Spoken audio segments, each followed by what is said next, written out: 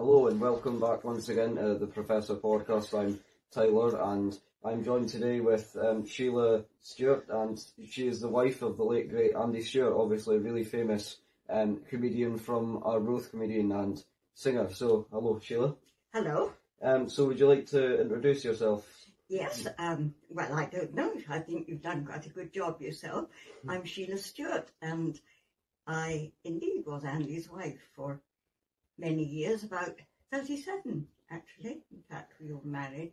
We would have, if he'd still been around, been married now for 66 years. So were you originally from Arbroath? Because I know that Andy Stewart himself wasn't. We met at college in Glasgow, Drama College in Glasgow. So that's where we met. I was from Edinburgh.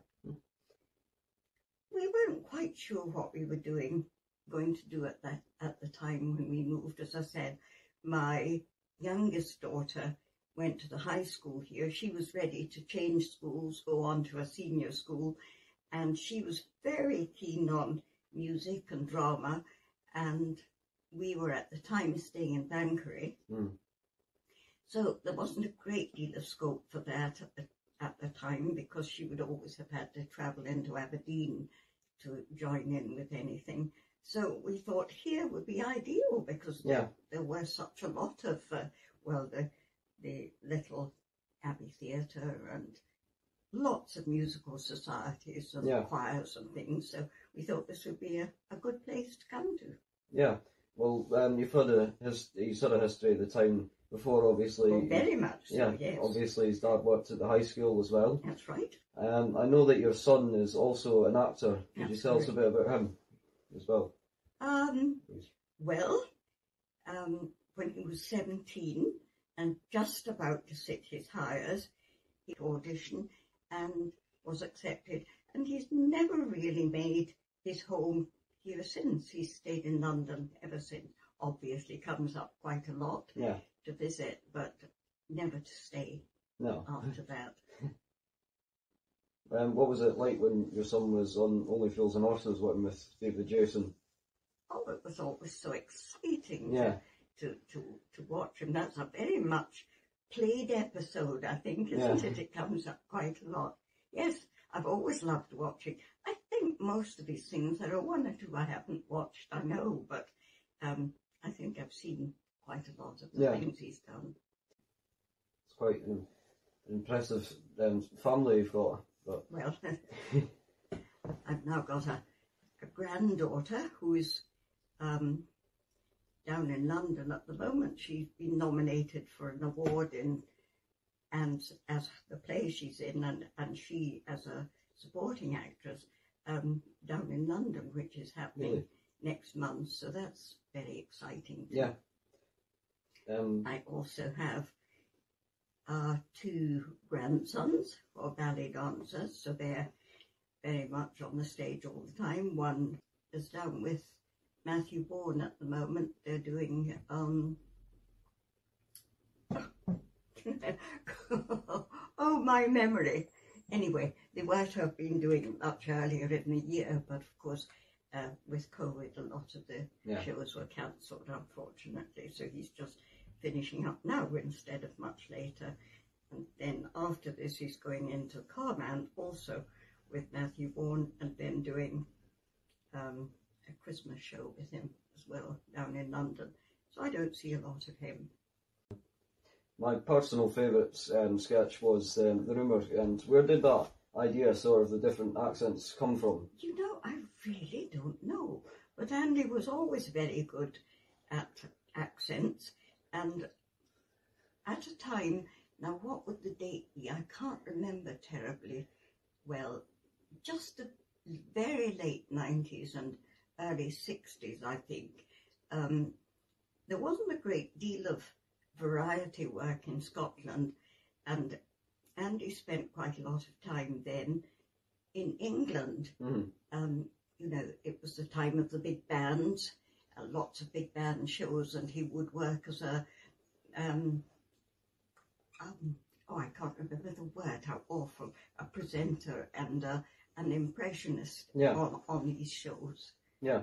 And I think probably that's he was always very good at accents, even before he went on stage ever. He was always very good at them. What was it like when he started on stage and touring? Well, I think he really had quite a meteoric rise to begin with. As that, he has toured, you know, in South Africa, New Zealand, Australia, quite a lot of different places. Must have been really exciting. Did he have any stories from these places he went to? Oh, I think so, but I really couldn't tell you any one story. I don't think that was particularly funny or interesting about the tours abroad. I used to try and get away with him. We had a big family. We had 5 children, quite quickly, quite close together, and then my youngest daughter was born 14 years after my previous youngest daughter. So it was quite a long time and quite a lot of children to look after if you were going away. So I used to try to tour with him every second year. I would go abroad, and they just seemed to arrive by plane, and they would go straight to the theatre and then back to the hotel at night and be away probably the next morning again, whereas I wasn't out at the theatre every night, so I had more time to see a bit of the world, actually. And what was it like seeing these different places? Oh, it was very exciting. Yeah. Very, very exciting. I'm glad though I've got that all past behind me, because I have no notion nowadays to tour anywhere or go anywhere very far afield. I just like it here in Arbroath. Yeah. Was there any particular place that you really liked abroad, or? I think possibly Canada. As a child, I'd read a lot of stories about Prince Edward Island, and I was looking forward very much to go. And the first time I made a booking to go out to Prince Edward Island, I was staying at that time with a cousin in just in Toronto, well, outside of Toronto, and he said, "Oh, you don't want to go to Prince Edward Island at this time of year, because unless it's the summertime, then it's mostly all." I delayed that and did go another time. That was when we were in Nova Scotia, and I went from there. In fact, we both managed to make that trip, which was very exciting. I'd always so wanted to go and see that particular place. Was there any particular place that you wanted to see in Prince Edward Island, or? Well, I think there was like museums and that sort of thing, but no particular place. It was just the whole of the island and the names that I've read about in stories and everything that was interesting for me. What's it like when you hear stories about, obviously, like I myself, we used to sing Andy's songs all the time in primary school. What's it like to hear about stories like that, people talking about these songs? I'm always delighted to hear it. Of course. I love the music. I'm not very musically inclined, but I do love Scottish music. Yeah.